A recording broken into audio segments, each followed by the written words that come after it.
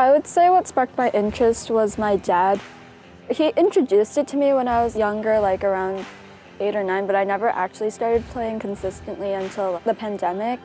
It's been going pretty good so far, I think so. Allison was one of our top 5 golfers out of our league.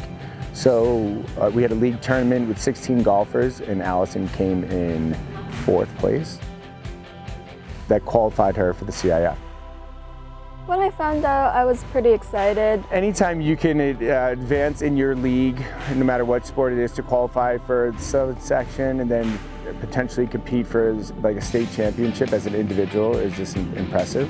She's just such an amazing person to work with, easygoing, and just a natural at the sport.